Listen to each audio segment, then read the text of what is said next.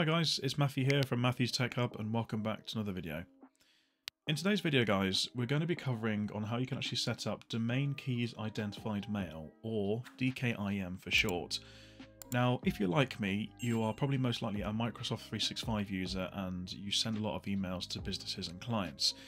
But all of a sudden you've noticed that when you are sending emails to more specifically Gmail and Yahoo addresses, your emails are going into spam. Now you're probably wondering why this is and how you can fix it. Now, recently Gmail and Yahoo have decided to sort of increase their security, which means that a lot of the senders, or a lot of the email receivers, even people that are receiving emails with those specific addresses, are actually requiring that the senders have DKIM records in place on their domains. Now, what Domain Keys Identified Mail does is it's an email authentication method designed to detect forged sender addresses in email. It's a technique used in phishing and email spam. So DKIM actually allows the receiver to check that an email that is claimed to have come from a specific domain was indeed authorized by the owner of that domain. So it's basically just to prove that you are the sender of the domain that it's coming from. So what you need to do first, guys, is if you are using Microsoft 365, this is only what this video is going to cover on today. But if you do have another provider, again, you can also go and do a quick search online, or if you just drop me a message in the message box below, I should be able to find out some information and drop you a message on how to do that. So first of all, guys, we're going to jump into the Microsoft 365 Admin Center. So you can do that by going to admin.microsoft.com. But for the purpose of today's tutorial, I have just set up a 365 demo tenant. So what we're going to do is, so once you're in the Microsoft Admin Center and you've all logged in, at the top here where you've got the search box, you're going to click on that. And he's going to type in DKIM, which is Domain Key Identified Mail. You'll notice here it will say DKIM in Microsoft 365 Defender, or policy, which is under Policies and Rules, Threat Policies, and then DKIM. So he's going to click on that. I'm just going to wait for that to load.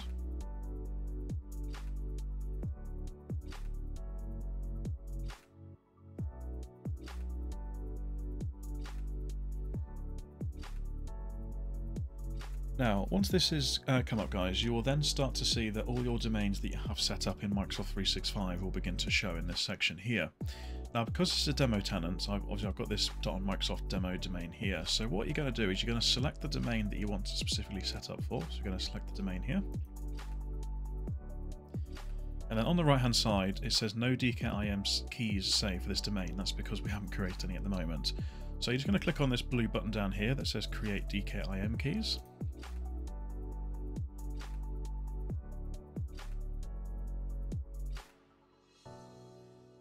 And then after a few moments there, you will then see that this message in the middle will appear.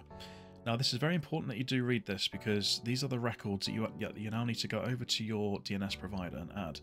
So the main title for this, so it is actually going to be a TXT record, and then the main title is going to start off with this one here. So it's selector1._domain key, and then you're going to have the TXT value, or the text value, as this record up to here. And then you're going to do the exact same for the second record, which is down here. So there is actually two records that you need to go and add over at your registration, usually at a registrar, or if you're using Cloudflare or Namecheap or FastHost, any of those companies. Again, you can log into your domain to go add those records there. Once you've added those records into there, guys, you are then going to have to give it a bit of time. It will take usually around about an hour for Microsoft to recognize that you've added those domains, the DNS records even.